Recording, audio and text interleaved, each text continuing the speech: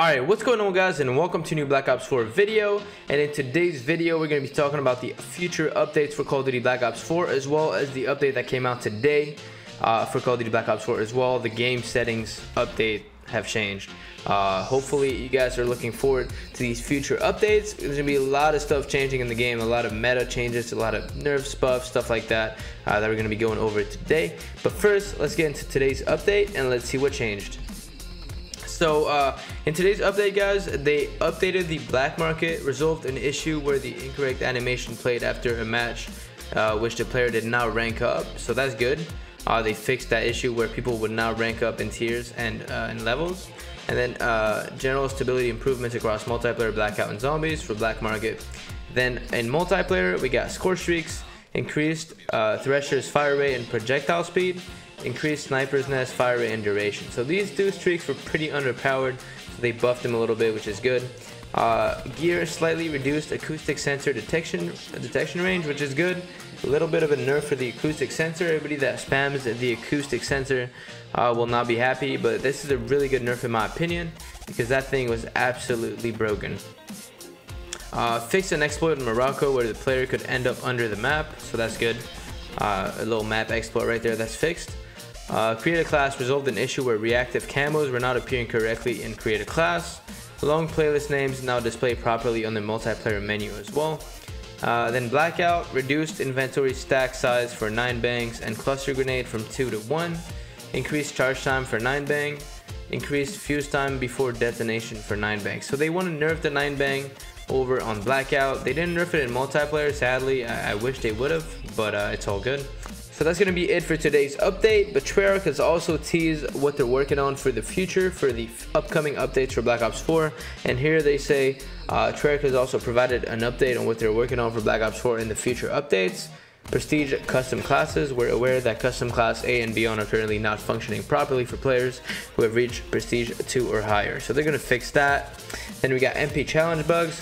We've seen reports of a handful of multiplayer challenges that aren't tracking progress properly, so that's good. They're fixing that as well. And then zombie stability. So all the crashes and stuff that are happening when you guys play zombies, you guys get to high rounds, and then boom, your game crashes.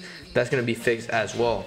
And then right here, guys, TREYARCH today on Charlie Intel, they said TREYARCH has announced on Reddit that the next major patch update, full game update for Call of Duty Black Ops 4 will go live next week on all platforms.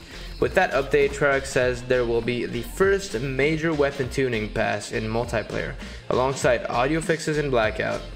And more details on the update will be released as we get closer to the release date of the patch. So this is going to be a huge update, guys. Let me know in the comments what you guys think is going to be changed, what guns are going to be buffed, what guns are going to be nerfed, maybe some equipment, some specialists are going to be buffed and nerfed as well. Let me know in the comments what you guys think. In my opinion, I think the major things that are going to happen, right, is most SMGs are going to be buffed a lot. The ICR might get nerfed, at least grip 2 for it, which I think would be a good idea because it literally has no recoil at all. Any noob can use that gun to be accurate.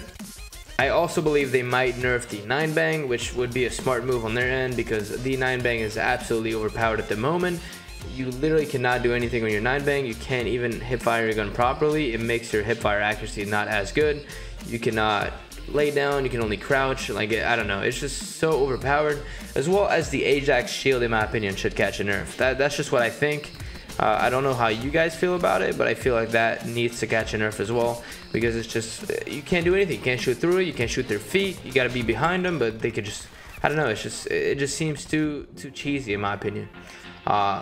But that's pretty much it. That's pretty much all I think they could change. They might buff the sniper rifles. In my opinion, the sniper rifles do deserve a little buff because they flinch a little bit too much, in my opinion. The snipers in this game, if you're not an experienced sniper, they're pretty hard to use, man. They're pretty damn hard. They flinch a lot. So if you're not shooting at a guy that's not shooting back, I mean, it's going to be hard. It's going to be hard if he's shooting back at you because your scope literally goes all over the place, which is kind of insane in my opinion. Snipers have never been that hard to use in a COD except for BO3 maybe. But BO3, it was more because of the jetpacks. In this game, it's more because of the flinch. So I don't know. Let me know how you guys feel about this though. Let me know in the comments what you guys would like to see buffed and nerfed in this upcoming update. Like I said, TREYARCH is making a lot of changes. They're trying to make the community happy, and that's really good. Hopefully you guys are as excited as I am. Drop a like if you guys enjoyed the video, subscribe if you guys are brand new, and I'll catch you guys in the next video. Peace!